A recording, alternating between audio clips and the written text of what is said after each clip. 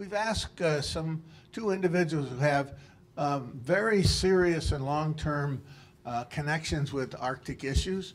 The first of which is Dr. Paul Berkman, who is up at Tufts University, has been over in England, he's been in California, a number of academic positions, but he has hit that science policy diplomacy interface dealing with governance issues, and he can give us a short 3 to 5 minutes overview. If you'll come, Paul, there'll be a chair for you when you come back up.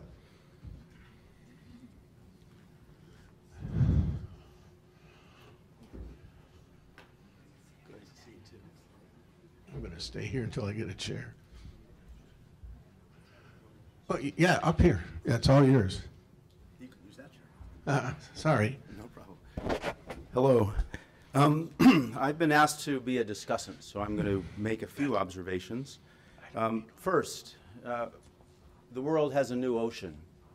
The Arctic Ocean that existed for centuries and even millennia, probably even tens of millennia, now is ice-covered, ice-free. So we had an ocean that was permanently ice-covered that is now ice-free. And the decisions that we make today will resonate centuries into the future. We have a profound responsibility. In terms of looking at the Arctic, where we are today, I would note that we're entering a different phase. We've had a phase of research into sustainable development, which effectively began in 1987 when President Gorbachev gave a speech in Murmansk and he talked about the possibility of an Arctic Research Council. 1996, the Arctic Council was established. And today we have emerging a new phase. It's not a phase of research into sustainable development, it's a phase of investment into sustainable development. The concepts of the Arctic Economic Council have been introduced. At the World Economic Forum in Davos, there was an Arctic Investment Protocol that was introduced.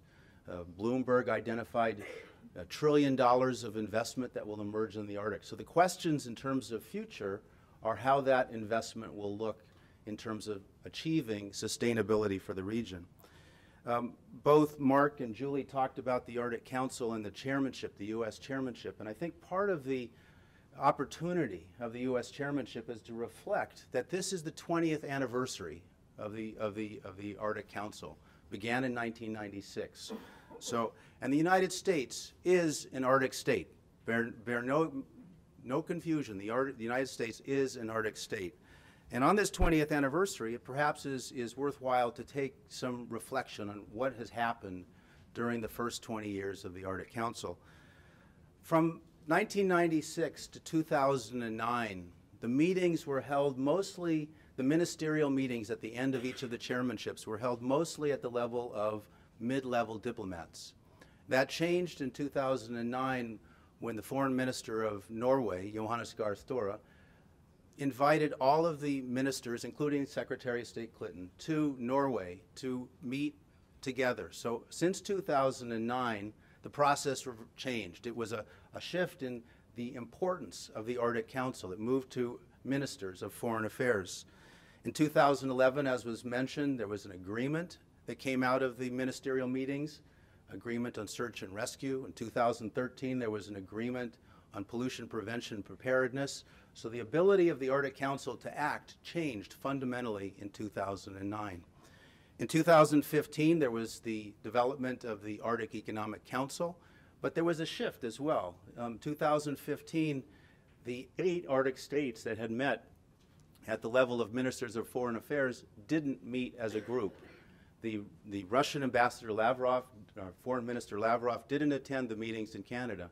So I would suggest as one important element of the U.S. chairmanship is to reunite the 8 Arctic foreign ministers in the 2017 ministerial. So that's an element. In terms of the future, looking forward, so we're at this sustainable investment in sustainable development. And I note that Julie mentioned that there's a working group or an activity dealing on considering elements of infrastructure. Infrastructure historically has been viewed in terms of built elements, ports, ships, communication systems, even observing systems, research systems, all of which involve a level of technical development and financing. But in order to achieve sustainability in the Arctic, I would suggest that the definition of infrastructure has to be fundamentally broadened to include both the built elements plus the governance mechanisms. So a mechanism like a search and rescue agreement, while it's forward-looking and anticipates challenges, is insufficient in the absence of the built elements to achieve that.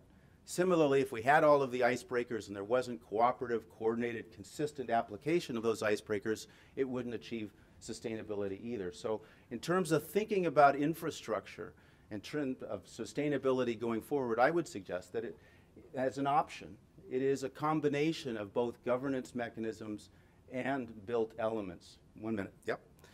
If we're looking forward, I mentioned a change that occurred in 2009 where we went from mid-level diplomats to foreign ministers.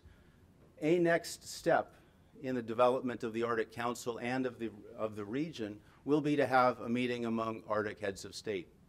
It has been in the planning in a number of places. Finland, for example, has considered an Arctic head of state meeting since 2009. The next chairmanship will be in Finland. So these are some of the issues. It is an important region, not just because of the chairmanship being in the United States. It's an important region to the world in terms of transit, in terms of energy supplies, in terms of cooperation among major states.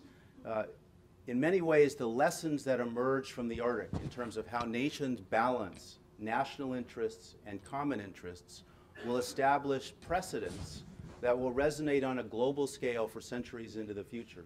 So bear no mistake, the decisions that we make today for the Arctic will have relevance centuries into the future. Thank you. Paul, thank you very much for bringing these things together. I'll give you your chair back.